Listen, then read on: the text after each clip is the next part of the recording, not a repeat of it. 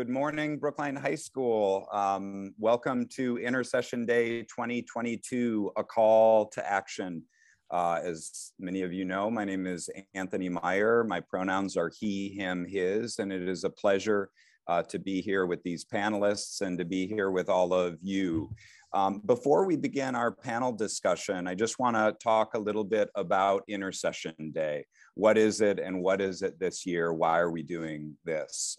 So intercession is something we've used during my tenure at Brookline High School and before as a pause between semesters, a time to reflect together, to engage in community conversations, and work together. In the past, we've talked about stress, we've talked about homework, many other topics. And we also wanted to make an explicit connection to our all-school read last summer of Brian Stevenson's Just Mercy. And more specifically, we wanted to highlight and encourage students and staff alike to take action to address political, institutional, and social injustices. We'd love to hear from each of you on each of these questions. And the first is the broadest. Sort of, what is the work that you do? So hi, everyone. As Mr. Meyer said, my name is Anna, and I'm a junior here at BHS. I founded two nonprofit organizations back in 2020 of my freshman year. And today, I'll be sharing about one of those nonprofits, Language Virtual, which some of you might have heard through Canvas announcements. Our mission at Language Virtual is to connect our world through the English language. So we basically touch on social injustices when it comes to learning the English language. So we recruit high school students to teach English free of cost, whether one-on-one or in full-size group classes to students around the world. And I think right now we have around 700 members, and 30 of which are our fellow BHS students. And I think also we serve more than several countries, including North Korean defectors, students in Thailand, and Afghan refugees. Yeah, so that's a little bit about Language Virtual. Awesome. Thank you so much, Anna, and thank you for the work that you're doing. Just amazing that you founded these organizations as a ninth grader, so 14 or 15-year-old. So we're excited to hear more about your work and frankly, some of the obstacles here at the high school that you might have hit and in general as you tried to launch these nonprofits. Ms. Lynn, how about you, sort of the impact that you're making and that you want to make? Sure, so let me just share a quick story about one of our students. We had a student come to the US and actually to Brookline last year from Japan, and he couldn't speak any English. We then assigned him to one of our teachers, Sunny, who then worked with him through that year to improve his English. And I saw him last year at one of the fundraisers we did in front of Trader Joe's. And he came with his mom, and at first I did not recognize him. And he showed me that he's now able to communicate effectively in English. And he told me, he and his mom both told me that they were grateful that to the effort of our teachers who helped teach him the language. And also, she said that we helped their family integrate into the Brookline community by sharing that we're welcoming them essentially by teaching the language. And actually, my mom had a very similar experience when she immigrated to the US from Korea, but except without the Language Virtual English part. So she went to the Dana Hall School in high school, and she told me there that lunchtime was always the hardest time for her because she wanted to sit somewhere, and actually she did not have a choice. All the tables were already taken by people. And with her lack of English and her accent, that was very hard for her. She told me that in the cafeteria, there is this really long salad bar overlooking all the tables in the cafeteria. And so she would go to the beginning of the salad bar and then go down the line, getting the lettuce, tomatoes, cheese. And meanwhile, she would be looking out towards the cafeteria to see if she could ask anyone, if anyone looked friendly enough, that she can ask to sit with. And so, yeah, she would continue going and looking. And if she got to the end of the salad bar and she couldn't find anyone that she could ask, she would go to the beginning and start over again. She would continue getting all the salad until she told me one time she ended up with 20 tomatoes on her plate and a mountain of lettuce because she had to go and again and again. And that shows how how unwelcome she felt with the lack of the language and also with no one to sit with. And so, and then after she got her salad, she would go ask someone to sit with her, and she would go up with her tray and her mountain of lettuce and be like, "Hey, can I sit with you?" And no, she told me no one ever outright refused her. But when she sat down, she told me that people would like glance at her because of course, she was like a foreign student. I'm sure they were not just glancing at that pile of like salad, but like her herself. And she told me how unwelcome she felt in that community. And imagine if her experience would have been different. Imagine if she had someone to teach her the language, and by doing that, making her feel welcomed in the community. That's what Language Virtual strives to do for our students who come from overseas into communities in America. And for me, being the first generation born in my family in the US, I know secondhand how difficult but important it is to learn English. And like it has to my parents, the knowledge of the English language gives one more opportunities. At this point, I feel like English is basically a doorway to knowledge, wealth, and technology. And by sharing our knowledge of the language with students around the world, we are ensuring equal opportunities for everyone to succeed and also allowing the future generation to participate in our growing world. And since English is a universal language in our world, for reasons I won't get into today, it can be used by anyone to communicate and build community. In our lessons, students and teachers, and by teachers, I mean high school students, not only develop a connection, but a friendship that'll last them a lifetime. They go from strangers in 2 different countries to citizens of our world.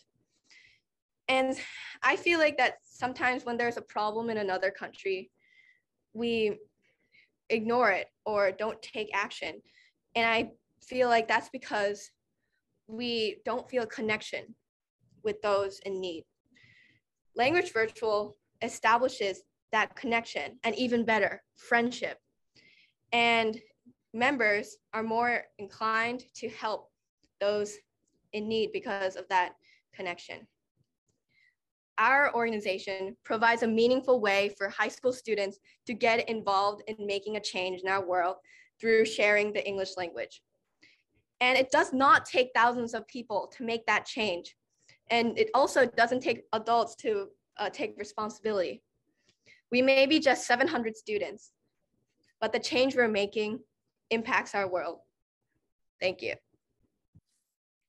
Annalyn, thank you so much. What a powerful story about your mom's experience at Dana Hall. I'm a sucker. I'm an English teacher by training and a sucker for a good story. And I both appreciate your story in terms of what it says about Language Virtual and the way that you build community and invite people in who might feel other, who might feel not a part of that. And I think I'm mindful also that we have students at Brookline High School, wonderful young people who also are wondering who they're going to eat with at lunch and where they're going to be invited into community. And so I both hear your story about Language Virtual and a larger story about the ways in which your work and all of our work can call people in and have people be members of our community and feel a sense of belonging. So thank you for that. everyone, this is probably going to be very brief compared to the other panelists. And I think one of the challenges we face is definitely getting our high school students to be like immersed in the culture of their student. And I think just like Mr. Evans said, it's hard to get people to think outside the box. And for us in Language Virtual, I find it very hard to get our high school students to just be, I guess not necessarily open, but like aware of another student's culture. And like, for example, in our lessons, some teachers would do a lesson on food and that to our students in Thailand. And in the lesson, they would put pictures of, let's say, macaroons. And for a student in Thailand who does not live in the city, they don't necessarily know what that is. They cannot relate to it. And that's not, that lesson wouldn't be effective without having them be able to relate to it. So, and I would tell the high school student, like, hey, try to, it would be best if you could do some research or get to know your students more for that. But it's very hard to get them to do that. So I would say that's definitely a challenge, like getting them like immersed in a different culture. And I guess another challenge is an internal one that I face. So oftentimes people would tell me that we just teach English. And that's like, and then they would tell me that, hey, I don't want to help your organization because you just teach English. And that presented a very big internal struggle for me. So from there then on, I was thinking, what do we do? How do we help the world? And then now I'm here today in the panel, and it's made me think about so much stuff that we do. And so it made me think the opportunities and the chances we're giving to students. So yeah, I think those are definitely two challenges that me and other high school students face in Language Virtual. Before I answer about challenges, I just want to say to Anna, there's nothing minuscule about, I hate when people use the word just. It's kind of like in my community, people use the word little, like, oh, you're little, whatever, to mean things and to demean things. And sometimes people do that with the word, like, you're just teaching English. You're not just teaching English. You're teaching community. You're teaching humanity. You're teaching to lift as one climbs. You're teaching communication, which ultimately builds people in confidence. And there's so much you're doing that is literally the basis for excelling in life. So I never want you to wake up in the morning and think, oh, we're just teaching this one thing, because what you're doing contains so many multitudes. And I think I can speak for, I don't like to speak for everybody, but I think I can speak for everybody when I say we are all proud of you and just inspired by you and the work that all of the students are doing to teach the language, and in doing that, empowering one another to show the changes you can make in the community that you're cultivating, which is literally allowing people to move more confidently and freely in their own personhood. First of all, I would like to say thank you so much for inviting me on this panel and allowing me to speak with these wonderful people. And also, I would like to say thank you so much to all our students, and especially students worldwide, high school students, my friends, and my family. Thank you so much for your never-ending support and dedication to our mission, because we cannot be here without you guys today. And I would like everyone to remember, it does not take thousands of people making a difference. And if you don't know how would you like to make a difference in the community, go with what you're passionate about first, because you will always do the best work with something you're passionate about. And I think with that being said, if anyone would like to sign up for Language Virtual, I'll put the link into the chat right now, and I'll also, sorry, let me just put it for everyone. And also, if you want it, the link's also above my head. And we'll also be at this afternoon's club fair. So make sure to look for us there. And if you happen to have any questions, please reach out to me like on email. I think if you search up Anna Lynn on your Brookline K-12 inbox, it should show up. Or feel free to approach me in the hallway and ask your question. Please join us to make our world a better place. And on top of that, get community service hours. And again, thank you so much, everyone, for listening and inviting and giving me this opportunity to be a part of this panel. Anna, just thank you. You know, it's kind of you to express gratitude for us. I think that for you to join us and speak so powerfully about the work that you're doing is an inspiration to me, and I know it's an inspiration to your classmates, and certainly we heard and saw to your fellow panelists. So again, I want to say thank you for being a part of this conversation. Thank you for the wonderful connections you all made across the work that you're doing and the messages you provided to Brookline High School students and staff about our focus today, which is a call to action. I'll send more in more formal thank yous, but I just, again, I'm indebted to you all and humbled by the work that you're doing and all that you had to say to one another, to me, and most of all to all the students and staff members watching and listening.